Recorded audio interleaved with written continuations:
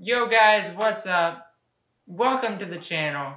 If you're new here, make sure to hit that subscribe button and turn on that little bell for post notifications.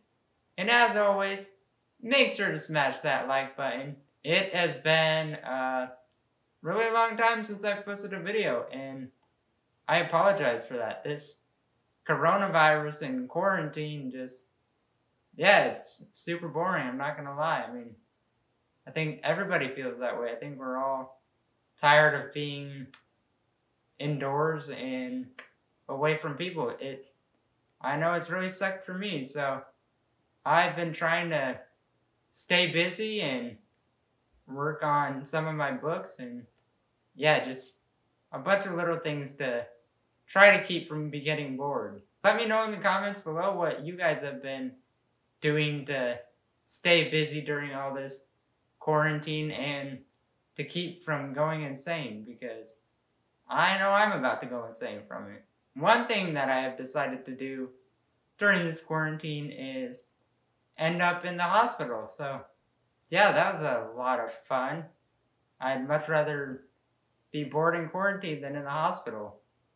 But it all started last week when I was having really bad stomach pains, and I didn't get out of bed for a couple of days just because I was not feeling well at all. I was having severe stomach pain. That went on for a couple of days, and I decided it was enough and that I should probably go get looked at. So I ended up going to the emergency room last Thursday night and ended up staying for a couple of days. So that really sucked.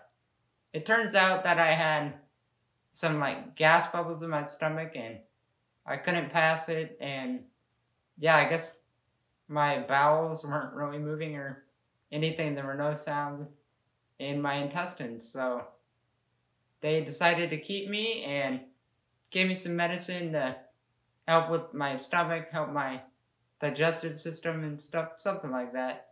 And they gave me an enema, and that was definitely not fun, but I'm feeling better now. They even had to put a tube down my nose and through my throat and into my stomach, which really sucked. I felt like I couldn't breathe, and it was not a lot of fun.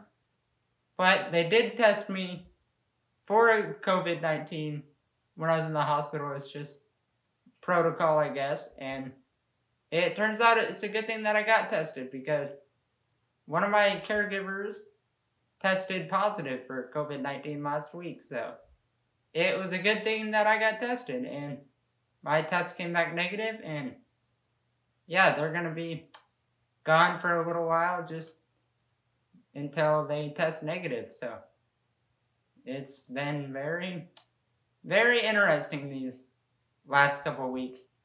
I hope you guys have been doing good. I hope you're not getting too bored and going insane.